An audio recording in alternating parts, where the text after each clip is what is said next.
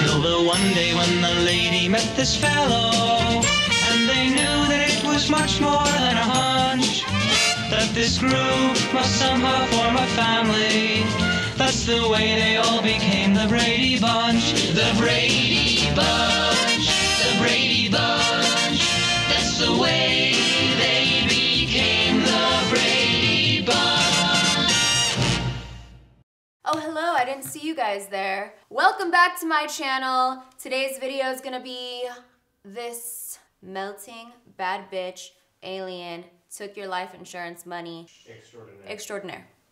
Thank you, Keish. I almost forgot that, and that was a very, very important part of the title. This is today's Halloween makeup look. I wanted to start off with something that was easy and maybe you could just use stuff that you have at home. I was inspired by an illustration that I found online, which I will also put right here. Very, very cute sketch. It's like realistic, but also cartoony, and I thought it would be super sick. Let's go ahead and get started. Okay? All right, let's get started. So prior to filming, I did try to block my brows out with a little bit of glue. Didn't do too much of a good job, but as you will see later, you can work with your natural brows, so don't worry too much about it. Just start off by mixing some face paint. This is actually the Makeup Forever Flash Palette, and I mixed a deep green, a yellow, and a white to get this sort of lime green color. And you're just gonna wanna paint any part of your body that is gonna be showing.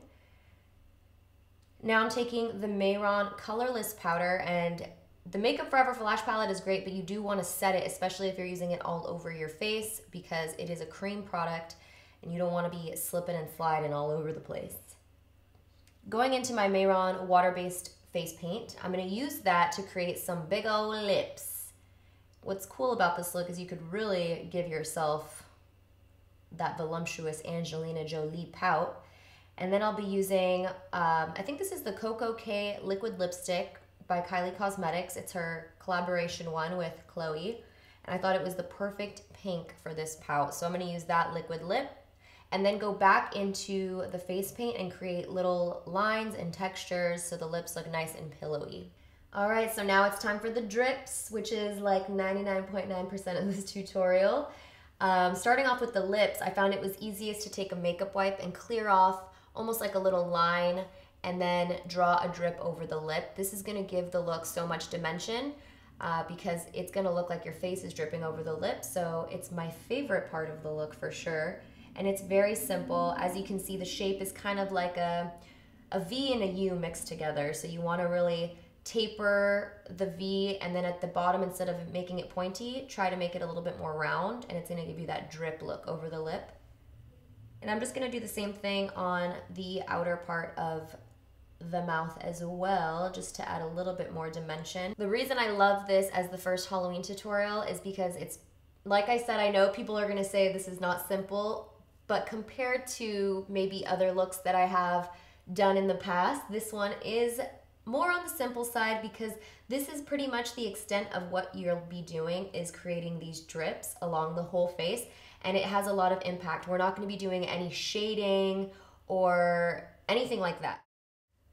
I'm just taking the black paint and drawing out my nostrils, sort of like they would in a comic book type makeup. Similar concept where you're just drawing out all your features. All right, we're gonna define the eye sockets a little bit over here. I just used the Makeup Forever Flash Palette, and what I did was I just took a little bit of brown and mixed it into the mixture I had on my face to create the hollowness of the eyes. And after I did that, I was like, wait, my eyeballs gotta be white. So I just took a makeup remover wipe and cleared the lid space off. Now you're just gonna wanna draw an eye shape around your eye, and I'm just using a black eyeliner. This is Benefit's black liner, creating an eye shape and taking it down to my lower lash line, and we'll fill that in later. It's gonna look weird for a minute, but just want to get the basic shape down.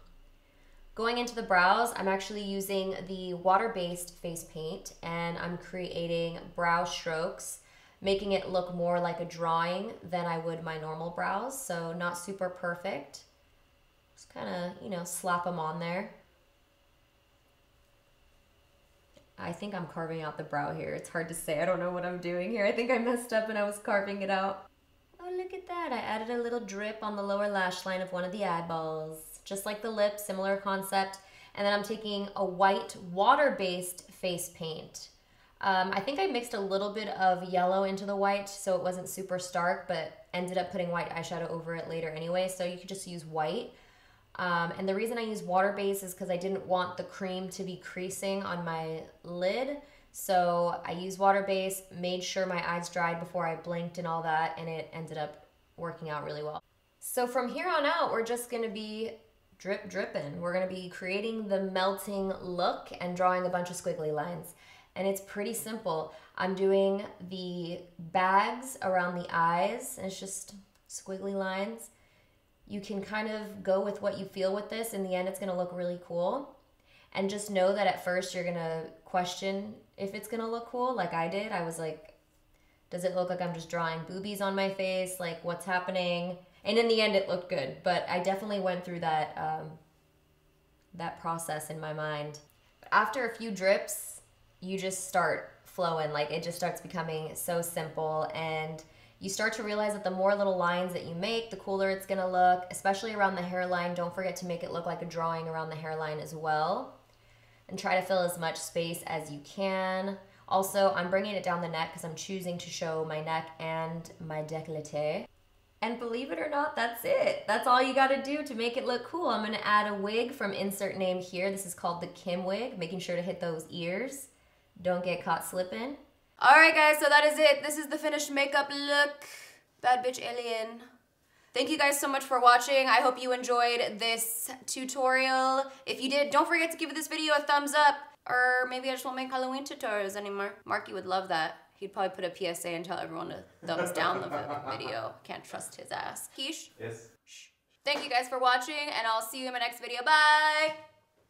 You coulda had a bad bitch, non-committal, help you with your coverage, just a little.